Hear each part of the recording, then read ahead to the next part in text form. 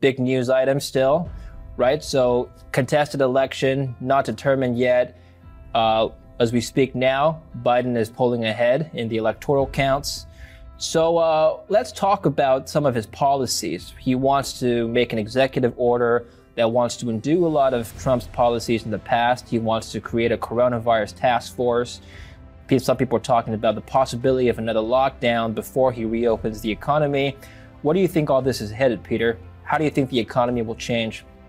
Well, you're right on the basis that it continues and Biden becomes the real elected, or at least 50-point-something% people in America will believe he's the legitimately elected president. He certainly will have a completely different criteria than the previous president, Trump, has. A lot will have to do with how he'll be able to implement it, depending on or not if the Democrats can somehow get control of the Senate as well. I think the Republican plan behind the scenes is to win the Georgian at least one Senate race there, hold complete control away, and then watch the economy basically go in the tank over the next 2 years so that they could win back the House and eventually the presidency in 2024. However, if somehow the Democrats gain control of the Senate, I believe they'll be able to implement a lot of stuff in the next 2 years that could make that very, very difficult for the Republicans. So one of the first things I think people have to do is have to see what the results of the Senate election is. Based on the fact that Biden will start out as president, I do not believe he will be able to make 4 years. I believe his health is going to become a major, major issue if it isn't already, but to half the Americans. So I think it's going to be as important to think what you think potentially President Harris thinks as well as the President Biden. But there's no question that most of the things that were implemented by Trump will be looked to be unwound by Biden or Harris, who was ever sitting there. And that's going to, I think, impact the stock market, but even the bond market more, because I think no matter who is president, we are going to see snips of inflation again and stagflation. While the economy weakens, we'll see a bump up in inflation because of all the money creation, and that will just absolutely kill the bond market. So I actually, for the first time in decades, have turned bearish on our U.S. bond market and think probably have more potential loss in the bond market than we do in the U.S. stock market. So impact the markets how, Peter? In a good way or a bad way? Well, you know, the stock market is nothing what it was when I started 36 years ago. Back then, 90% of the trading was general public. People bought it because they wanted to be part owner of a company. Now, in my opinion, the stock market has become a very sophisticated, highly technology-driven casino where 29-year-old quants are trying to implement the latest mathematical equation to beat it. Others are using words and headlines to trade it. And now there's 13 million new Robinhood traders who think sitting at home over these last 6 months have given themselves a new profession where they won't have to work other than to hit some buttons and make money, while high-frequency traders are making billions of dollars off of their trades. So eventually, markets will return to fundamentals. And there's no question now that America is clearly at its most divisive period other than possibly the Civil War. Both the economy and social and political situations have never been worse, in my opinion.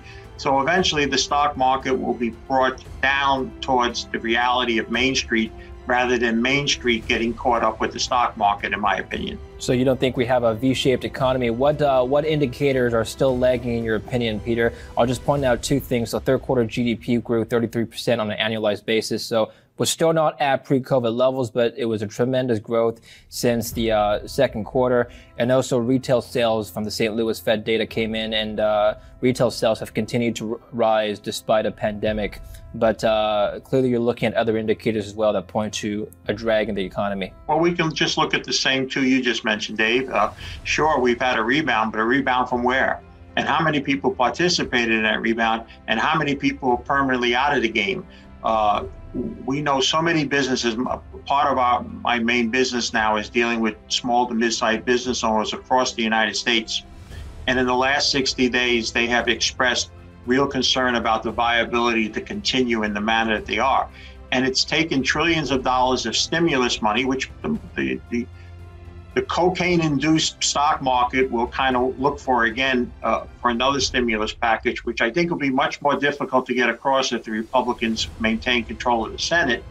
And we now need trillions of dollars printing in money just to sustain an economy for a few more months. And we're getting to the point where sustaining and servicing the debt here in the U.S., whether it's on the U.S. corporate level or on the personal level, is becoming unsustainable. So, and that obviously takes us to the alternative. And that's why I think when we do talk about gold, you'll see that there'll be another leg up in gold market, and also alternatives like cryptocurrency, what have you, because people are going to continue to lose faith on the ability for the United States to service its debt levels. So let's talk about gold now for capital appreciation. Now, as I mentioned before, last time we spoke, not too long ago in the summer, you had allocated all your assets into gold, 100% gold portfolio. Are you still in that allocation today? Well, you're right. In 2018, actually, in the summer, I made a decision. I left the general equity market, all but one, and went into overweighted in physical bullion and owned mining shares, and rode that to just under 2,000. And then I sold mostly everything and have since gone back into it. And in recent days, have stressed mining shares over physical bullion. While I believe physical bullion has another 20 to 25% higher, because mining companies see most of an increased price go to their bottom line because things don't change much just because the prices change. The opportunity to see a higher percentage return in mining shares is much more likely than you're going to see in the physical bullion. And if I can, you did an interview a few weeks ago. I called it and I posted it. And this is not a stroke. I don't need to be on here. I'm appreciative I'm on here, but I'm not looking to get you happy so you have me back by saying this. But it was I called it the 10 best interviews I ever heard in 36 years. And the gentleman's name was David Gafarrell, I believe, who used to be with Gold Corp. And everything that was said in that interview, the questions you asked, and most importantly, the answers he gave, is exactly why you need to own bullion and mining shares. I've literally used it in lieu of sharing with people why I think they should own gold. I say, watch this interview, and if you don't agree with it, then don't follow me, because everything the gentleman said was spot on, in my opinion. Well, why do you think the miners will outperform the bullion? Well, let's give an example. Let's use $2,000 to make it easy. Say gold is $2,000 and it goes to $2,500. I believe that's 25%. Because almost all of that gain will go to the bottom line than the typical mining company. It won't cost them a lot more to get just because the price went up. You'll see that the earnings growth be bigger than 25%. So if you're going to believe gold's going to go up, then you have to be at least evenly weighted, if not overweighted, in the miners going forward, because now where the leverage of being a producer really comes into play. And as also was pointed out in an interview, that the majors and significant producers have become much leaner. They've become better capitalized. They've recognized not to get caught up in gold rushes and buy everything that they can in a moment's notice. So everything is almost like a near perfect storm for gold mining companies at this point in time. Can you tell us a few companies that you like? Well, I'm very high on the Quebec gold rush that I literally only discovered myself earlier this year by getting reinvested into a junior that I think I'm the largest shareholder, or nearly, a company called Vanstar Mining, and it has a joint venture with IM Gold. But whether it's Amex Exploration, there's three companies that I would just tell people, and again, I'm not here to tout it. I'm speaking my own book, because I'm just talking my own investments.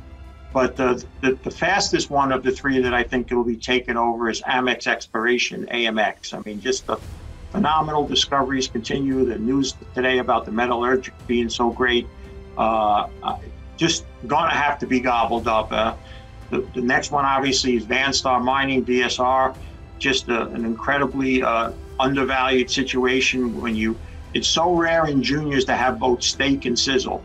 You normally have one or the other, but in this particular case, we have both. And then finally, a company that just made a major discovery hold just a few days ago. I think I'm in the top 10 of holders of it, called Northern Superior Resources, SUP in Toronto. All three of them, I see them as takeover candidates in the next 12 to 24 months. Obviously, why I have such large positions in them.